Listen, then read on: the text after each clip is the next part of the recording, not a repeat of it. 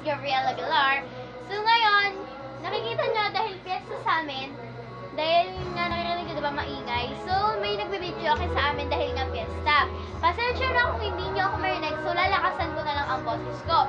So ngayon, i-hold ko lang naman yung pinamili ko sa Divisoria, sa Tiangee tuloy, sa mall, meron din sa Tiangee, yun, sa Tiangee. So, pumili ako ng mga kung ano-ano sa SM, ng ganun. So, ngayon, ipapakita ko sila gaya ng mga stuffed toys, pang display, at i-hold ko sila para sa inyo. So, guys, let's do this.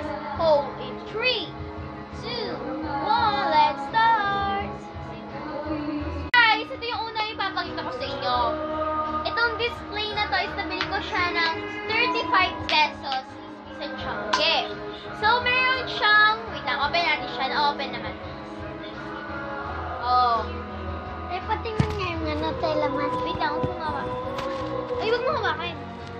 Ang baho. Diba?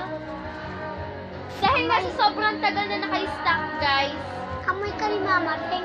Yeah. Dahil nga sobrang naka-stock rin yan, oh. Mayroon na siya mga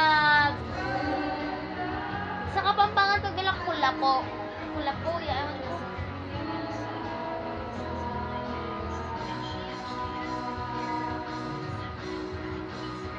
Look, guys. Tingnan niyo yung bato. Focus natin siya. Oh. Kadiri. Parang siya may mga sapot-sapot na may kulay black. Kung ano yun. Gumi, yung gano'n. So, meron tayong batong maliit, yung parang pebbles. Tapos, meron silang mga damo-damo sa itaas. Then, meron din siyang arena sa ibaba. Parang layer-layer siya. And, meron din mga bato dito, you know. Bato. Ito yung mga arena, ay yung bato na meron mga sapot-sapot na may kulay green. Then, ito yung arena. Bato, tapos asin. And, lakatan na bigas. Tapos, may kasama din tong gray na bato. Yan. Tapos, arena. Yan. Arena siya. Yan, guys. Ang ganda kasi, dapat ang bibilin ko yung malaki. Kaso, ang mahal siya. Ito, 35 to yun, 70. Tapos, manipis. Tapos, manipis lang yung, ano niya, yung pagka-glass niya. Ang ganda kasi, sun siya talaga eh. Parang, gray sun siya yung ganon. So, next one, guys. Gray sun siya. Parang, ang ganda talaga niya. Pero manipis yung ano, pag nahulog, talagang mababagsak siya ng ganon, no? Ito siya. Next naman, binili ko to sa Tiangee. Dahil mahilig kami mag-ipon ng kapatid ko. Akin daw to, sabi ni Mami. Wait lang. Wait lang, baby. Wait lang. So, ngayon, binili ko yung kapatid ko siya ng ganito. Bumili kami ganito ng kapatid ko. Dahil mahilig kami mag-ipon, yung mga alikansya namin is punong-puno na kaya walang space. Makikita nyo yung 10 piso puno nandito sa taas. Mahilig talaga kami mag-ipon, alam niyo yun. So, meron tayong, ano dito, buy one, take one. So, bumili kami ng isa. Nakakuha pa kami ng isa. Kasi yung kinuha namin panlalaki para dun sa pinsan namin at dun sa pinsan namin para maghati silang dalawa. Diba? Ito sa amin dalawang magkakapatid.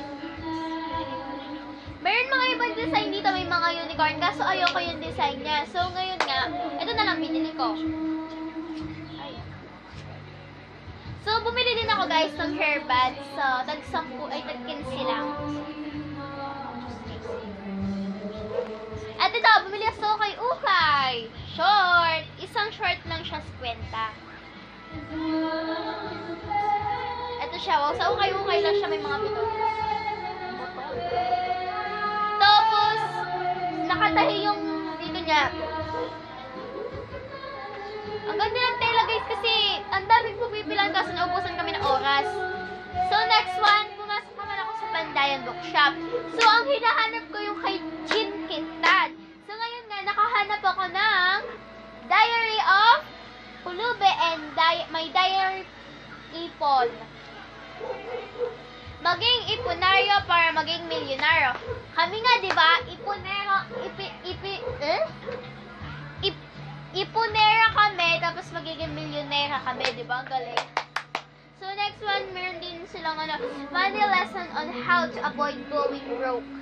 Para siyang Wattpad, guys. Ate, message. Trum. Uy! Wait lang, trum. Tapos, stress reliever. Stress reliever. Even when her friend promises a rainbow after rain. To cheer her friend up again, then he brings out some rainbow candy. Eto, guys.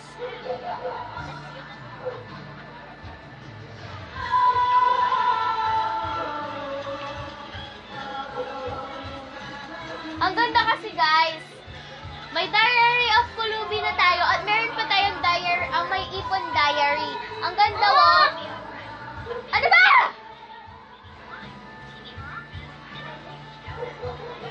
Wait lang, guys. Wait lang po, huwag kayo maigil.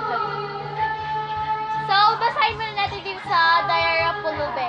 20-minute lesson on how to avoid going broke. Let's learn how to spend without being broke. Huwag!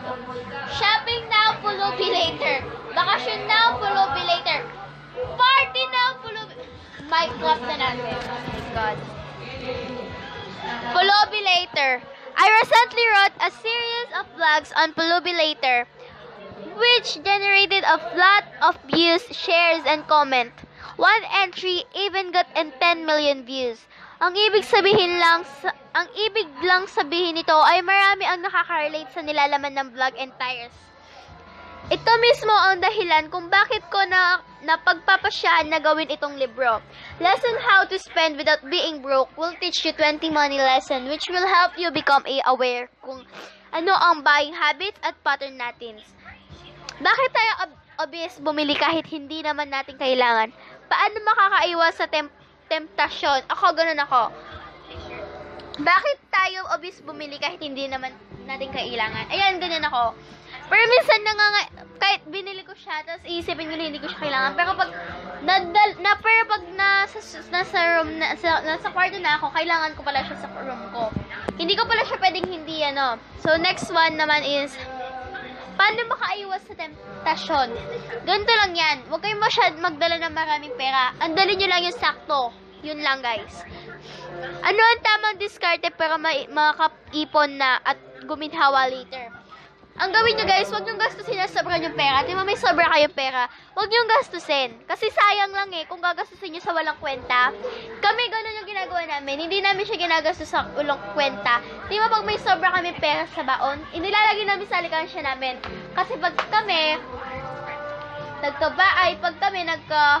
napuno namin lahat ng mga yan, ibabangko namin sila para ganyan. Then, benefits of this book. Know how to overcome bad shopping habits. Yan nga. Know how to celebrate milestones without going beyond. Know how to upgrade your gadgets without borrowing. Wait lang, nakatuloy. Know how to enjoy your vacation without getting into debt. Yan, ganyan nga, guys. I hope you enjoy reading this book as much I did preparing it. Matuto at maliwanagan. Yun nga, guys. Maganda tong Diary of Pulubi ni Chin Kitan. Then ito, a simple to use savings diary to help you achieve your financial goals.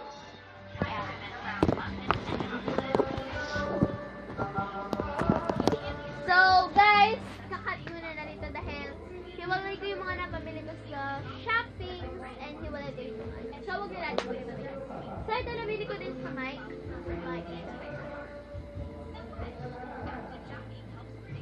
No bad siya.